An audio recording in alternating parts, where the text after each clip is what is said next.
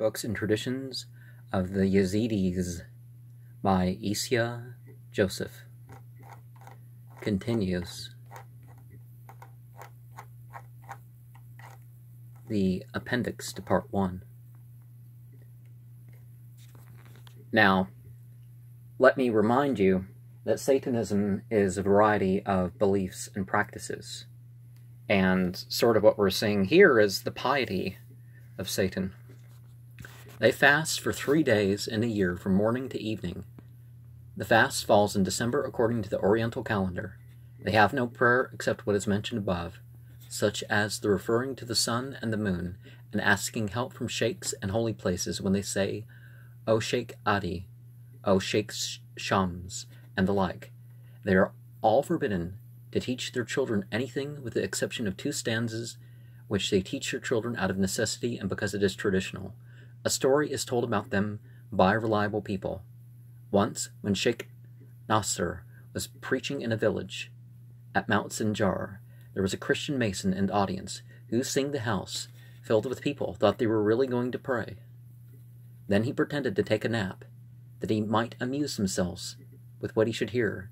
He knew the Kurdish language. When the Christian seemed to be asleep, but was really awake and listening, Sheikh Nasser began to preach, saying, Once the great God appeared to me in a vision. He was angry at Jesus because of a dispute with him. He therefore caught him and imprisoned him in a den, which had no water. Before the mouth of the den he placed a great stone. Jesus remained in the den a long time, calling upon the prophets and the saints for help and asking their aid. Every one who succored Jesus' asked went to beg the great God to release him. But God did not grant the request. Jesus therefore remained in a sorrowful state, knowing not what to do. After this the preacher remained silent for a quarter of an hour, and thus a great silence prevailed in the house. Then he went on to say, O poor Jesus, why are you so forgotten, so neglected? Do you not know that all the prophets and the saints have no favor with God unto Malik Ta'us? Why have you forgotten him, and not called upon him? Saying this, the preacher again remained silent as before. Again he continued. Jesus remained in the den when he happened to remember Malik Ta'us. Then he sought his aid, praying, O Malik Ta'us, I have been in this den for some time. I am imprisoned. I have sought the help of all the saints, and none of them could deliver me. Now save me from this den. When Malik Ta'us heard them, he descended from heaven to earth quicker than the twinkling of an eye, removed the stone from the top of the den, and said to Jesus, Come up, behold, I have brought thee out. Then both went up to heaven. Then the great God saw Jesus. He said to him, O Jesus, who brought thee out of this den? Who brought thee here without my permission? Jesus answered and said, Malik Ta'us brought me out of the den and up here. Then God said, Had it been another, I would have punished him. But Malik Ta'us is much beloved by me. Remain here for the sake of my honor. So Jesus remained in heaven. The preacher added, Notice that those who were without do not like Malik Ta'us. Know ye that in the resurrection he will not liken them either, and he will not intercede for them. But as for us, he will put us all in a tray, carry us upon his head, and take us into heaven, while we are in the tray on his head. When the congregation heard this, they rose up, kissed his clothes and feet, and received his blessings. Now the views of the Yazidis concerning the birth of Jesus and the explanation of the name of Apostle Peter are found in one of their stories, which runs thus. Verily, Mary, the Virgin Mother of Jesus, begot Jesus in a manner unlike the rest of women. She begot him from her right side, between her clothes and her body. At that time, when the Jews had a custom that if a woman gave birth, all her relatives and neighbors would bring her presents. The women would call, carrying in their right hand a plate of fruits, which were found in that season, and in the left hand they would carry a stone. This custom was a very ancient one. Therefore, when Mary the Virgin gave birth to Jesus, the wife of Jonah, who is the mother of Peter, came to her, and according to the custom, carried a plate of fruit in her right hand and a stone in her left. As she entered and gave Mary the plate, behold, the stone which was in her left hand begat a male. She called his name Simon Chifa, that is, son of the stone. Christians do not know these things as we do. They have a story explaining the word heretic.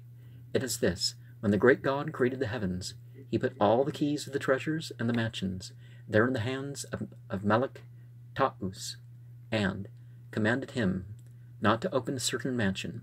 But he, without the knowledge of God, opened the house, and found a piece of paper on which was written, Thou shalt worship thy God alone, and him alone shalt thou serve. He kept the paper with him, and allowed no one else to know about it. Then God created an iron ring, and hung it in the air between the heaven and the earth. Afterwards he created Adam. The first Melech Taus refused to worship Adam when God commanded him to do so. He showed him the rented paper, which he took from the mansion, and said, See what is written here? Then the great God said, It may be that you have opened the mansion which I forbade you to open. He answered, Yes. And God said to him, You are a heretic, because you have disobeyed me and transgressed my commandment. From this we know that God speaks in the Kurdish language.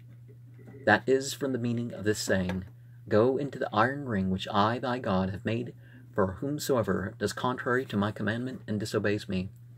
When one criticizes such a story as this by saying that God drove Melech Taus from heaven and sent him to hell because of his pride before God the Most High, they do not admit that such is the case. They answer, It is possible that one of us, in his anger, should drive out his child from his house and let him wait until the next day before bringing him back. Of course not. Similar is the relation of the great God to Melech Taus. Verily he loves him exceedingly. You do not understand the books which you read. The gospel says, No one ascended up to heaven, but he who came down from heaven. No one came down from heaven, but Melech Taus and Christ. From this we know that the great God has been reconciled to Melech Taus, who went up to heaven, just as God came down from heaven and went up again. And, this is related through a preacher, so the Bible says that preachers can lie to convert people, so yeah, it really does say that. St. Paul and Christian lying. I don't remember what the title of the video that I talked about that was. The following is a story from a Kochak. It is related at one time that there was no rain in the village of Ba-Ashika. In this village there was a Yazidi whose name was Kochak Baru. There were also some saints with men of vision dwelling there. They gathered to ask Baru about the rain. He told them, Wait till tomorrow, that I may see it. They came to him on the next day and said, What have you done concerning the question of rain? We are exceedingly alarmed by reason of its being withheld. He answered, I went up to heaven last night and entered into the divan where the great God, Sheikh Adi, and some of the other sheikhs and righteous men were sitting. The priest, Isaac, was sitting besides God. The great God said to me, What do you want, O Kochak Baru? Why have you come here? I said to him, My lord, this year the rain has been withheld from us till now, and all our servants are poor and needy. We beseech thee to send us rain as thy wont. He remained silent and answered me not. I repeated the speech twice and thrice, beseeching him. Then I turned to the sheikhs who sat there, asking their help and intercession. The great God answered me, Go away until we think it over. I came down and do not know what took place after I descended from heaven. You may go to the priest Isaac and ask him what was said after I came down. They went down to the priest and told him the story and asked him what was said after Kochak Baru came down. This priest, Isaac, was a great joker. He answered them, After the Kochak came down, I begged God for rain on your behalf. It was agreed that 6 or 7 days, after 6 or 7 days, he would send it. They waited accordingly, and by a strange coincidence, at the end of the period, it rained like a flood for some time. Seeing this, the people believed in what they were told, and honored the priest Isaac, looking at him as one of the saints, thinking he must have Yazidi blood in him. For more than 20 years, the story has been told as one of the tales of their saints.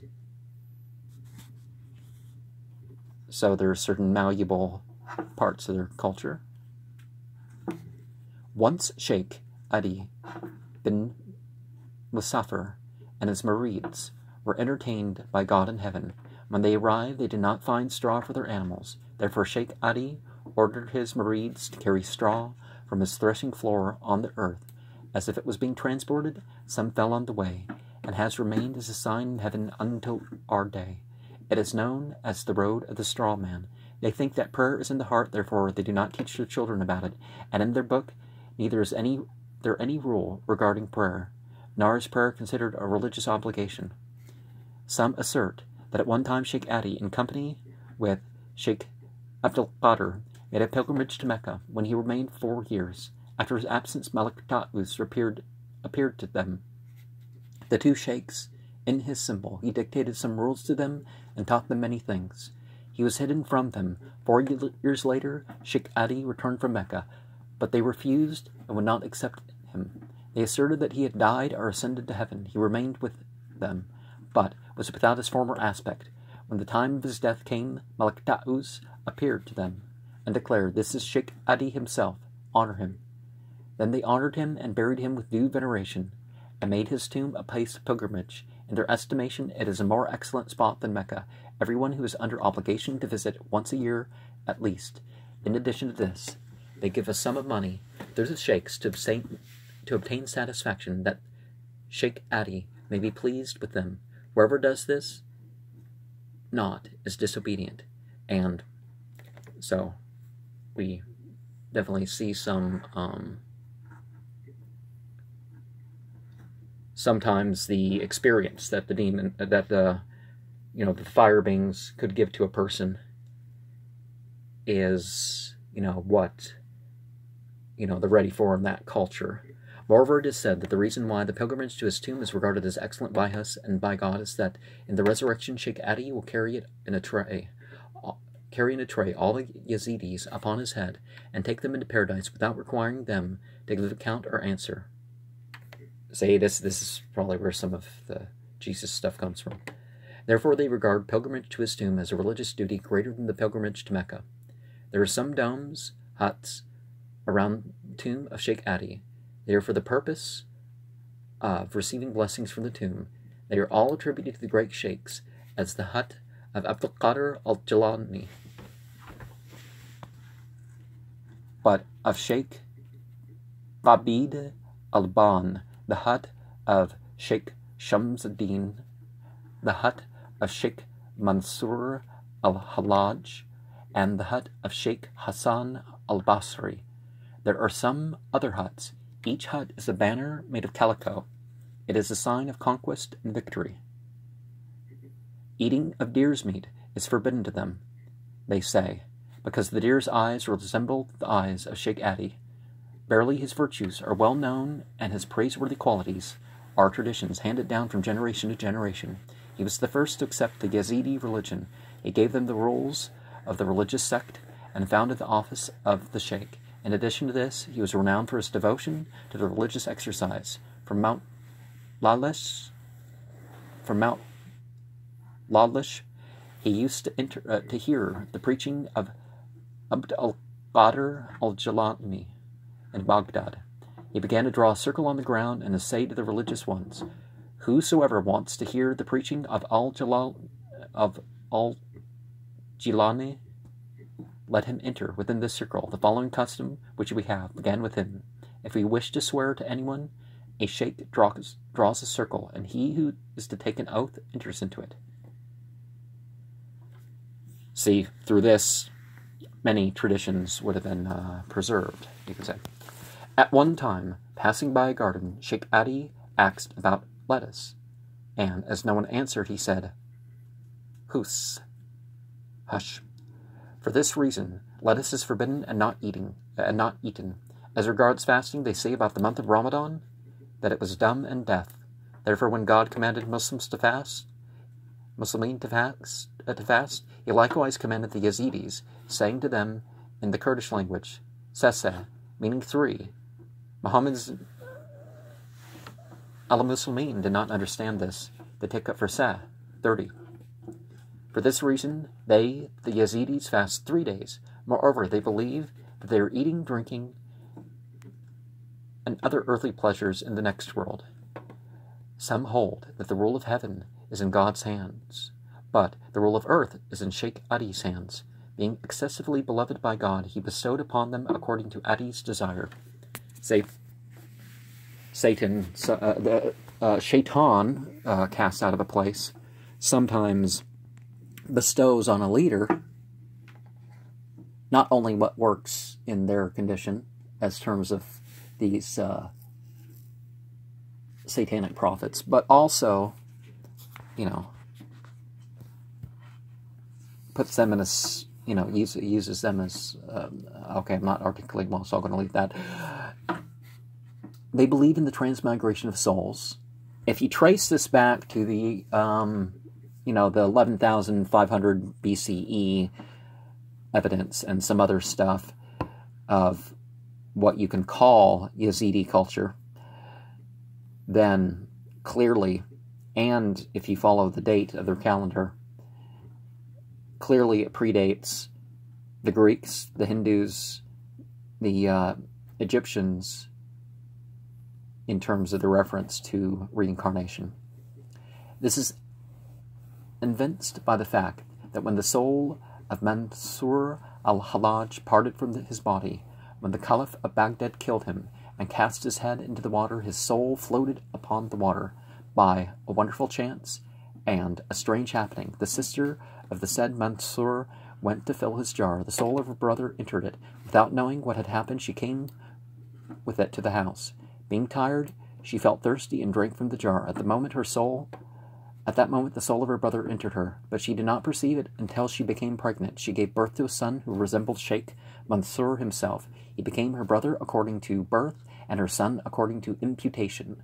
The reason why they do not use drinking vessels, which have narrow mouths or net-like cover, is that when one drinks water from them, they make a sound. When the head of Sheikh Mansur was thrown into the water, it gurgled. In his honor, they do not use small jars with narrow necks. They assert that they expect a prophet who will come from Persia to annul the law of Muhammad and abrogate Islam. They believe that there are 7 gods, and each god administers the universe for 10,000 years, and that one of these gods is Luciferos, the chief of the fallen angels, who also bears the name Malak Ta'us. They make him a graven image after the form of a cock and worship it. Going back even further than those 10,000 years, you find, well, most of it's younger than this, but this 7-feathered peacock form. But very, well, actually, well, the 7 form, but the 7, the lead peacocks in particular. Lead is a sacred thing to Shaitan. They play the tambourine and dance before it to make it rejoice with them. The Qawwals travel within the Yazidis' villages to collect money, at which time they take it into the houses that it may bless and honor them. Some say that Sheikh Adi is a deity, others say that he's like a vizier to God.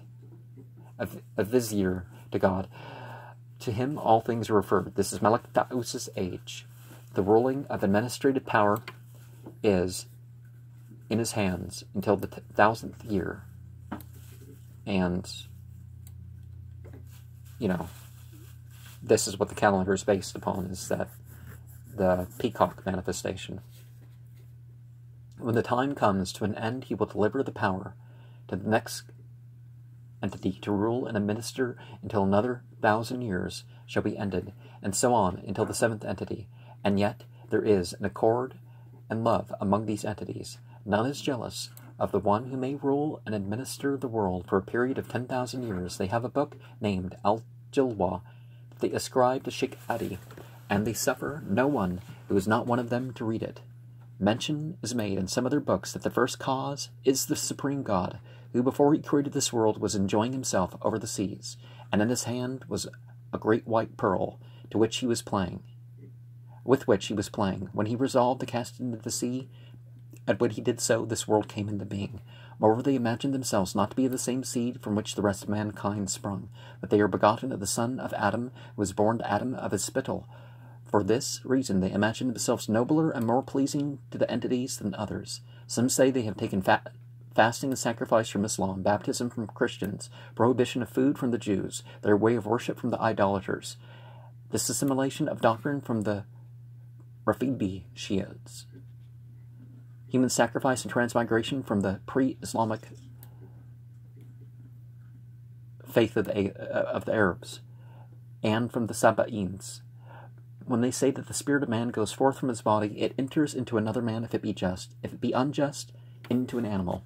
Now, if you deny the theory of monotheism really being all the same religion, the Yazidi group, the various groups, not this group in particular, it could be said that it is the most influential in history.